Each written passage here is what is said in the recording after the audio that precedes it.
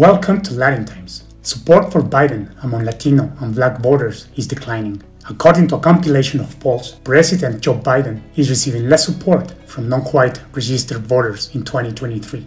Polls from 2022 and 2023 by the New York Times and Siena College say that 53% of Black and Latino voters support Biden and 28% prefer former President Donald Trump. This means Biden has lost at least 17 points of preference among this group heading into the 2024 presidential election. Data suggests support for Biden varies among non-white voters. 72% of Black voters prefer Biden and 11% Trump.